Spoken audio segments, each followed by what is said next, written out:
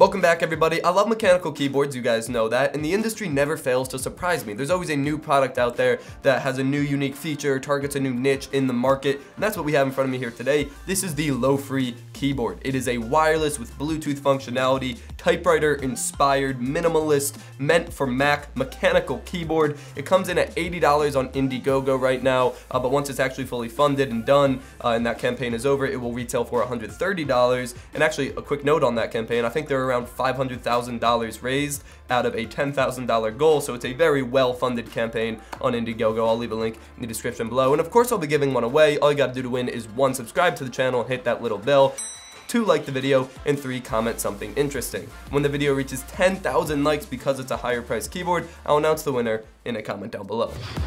So starting off with an overview, of course it is typewriter inspired, as I said, but even though it has that retro design, it's also very modern with the curved edges and the smooth black and the black on black. It looks very stealthy and sleek. Honestly, I'm a huge fan of the looks. Over on the side, we have 2 dedicated switches. One is between Mac and Windows, because even though the layout is for Mac, and I'll talk more about that later, it can work on a bunch of operating systems. There's also a dedicated switch for Bluetooth on and off, and if you're not using Bluetooth, there is then the micro USB port that you use to have a wired connection. And then over on the back, you have permanent raised feet, so it still gives you that typing angle, but you don't have the option to take them off. But that's okay because I like the angle. In terms of build quality, it is made out of all plastic, but that's really okay. It's got this whole matte black plastic look going around, and with the curved and sleek edges and stuff, it honestly really works, and it has some heft to it. It's not like that cheap kind of plastic where you pick it up and you're like, oh, this is a really poorly made product. It is made of plastic, but they do it really well, and it looks phenomenal.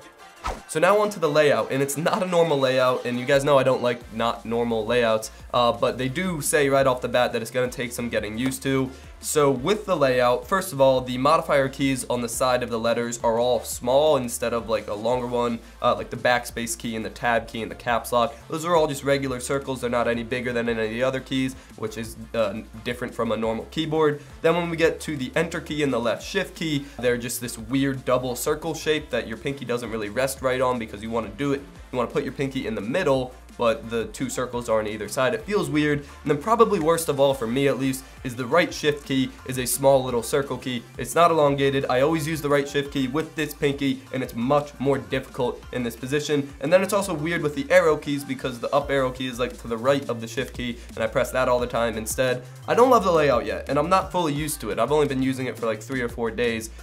Maybe I'll get used to it eventually, but there's some decisions in here that I don't fully understand. Like, I don't really need arrow keys. I would have rather had just a long shift key, but I guess I can look past it. Then moving on to the keycaps, they're made out of an ABS plastic. It's not PBT, but it's okay. They've got this circular design, and it's concave, so it dips in a little bit. It's actually pretty comfortable for your fingers. They are a little bit small, but that was easy to get used to. The only 2 interesting things about the keycaps other than that are the escape key is convex, so it goes up instead of going down, just so you can feel that. And the backspace key is red. Okay, it works. Yeah, but I got used to the keys really quickly, and it feels really good in the hands. So moving on to the LEDs, there are white LEDs back here. There's 3 different brightness levels, and I'm glad they included the LEDs, because with the black on black design, it can get a little bit confusing to see the keys if you don't have the backlighting on. Now, interestingly enough, if you have the backlighting on full brightness, the advertised battery life is a week, and then if you have no backlighting on, the advertised battery life is 6 months. So there's a really big difference there, but I really do like the backlighting, so I usually keep it on at least the minimum setting of backlighting, just so I can see which keys are which a little bit easier. And then on the topic of battery life, it has an auto sleep feature, which is how it maintains battery life and lasts a long time, where if you stop using it and you don't type for a little bit, it'll turn off, but then once you start typing again, it'll turn on, register with your computer, and you'll be good to go. And lastly, the switches. They're using Gateron Blue. Gateron is a pretty reputable Cherry MX clone. They're one of the more reputable ones, and of course it is the blue switch, which makes sense with the typewriter inspiration there, because typewriters were very loud and clicky, and Gateron Blues are very loud and clicky. They feel great. And what type of MS Tech video would this be without a live typing test? So I pointed the mic down at the keyboard so you can hear it, and I have a type racer loaded up. I'm gonna tell you right now, the hardest part of this type racer will be when I have to do symbols or use the shift key, because that's where it gets weird with the pinky in this lower key area with the small shift key, but we'll see how I perform.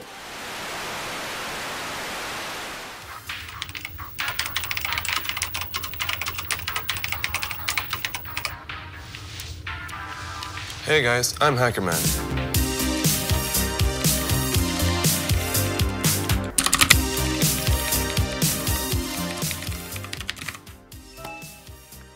Alright, 90 words per minute, and I did that a couple times and I was getting around 90 words per minute every time. It really is, when I'm typing just on the letter keys, I can do fine, but once I need to use a shift key or put a period in or do anything else, my fingers get a little cramped. That's just because I'm not fully used to the layout yet. I bet if I used this for like 2 weeks, I would be fine, but it is worth noting that I normally type 100 words per minute or above, and I was only able to get around 90 with this.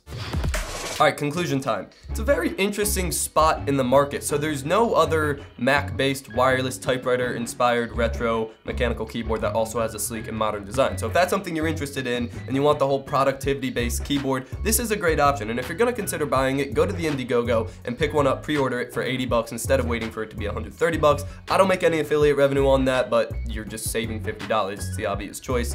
I really like this keyboard, and I'm gonna continue using it at my workstation here in the office. Even though I'm not the fastest typer ever with it, the whole experience as a whole is actually really phenomenal with this keyboard, and that's why I'm going to keep using it. Thank you for watching, subscribe to see more content, and as always, stay classy.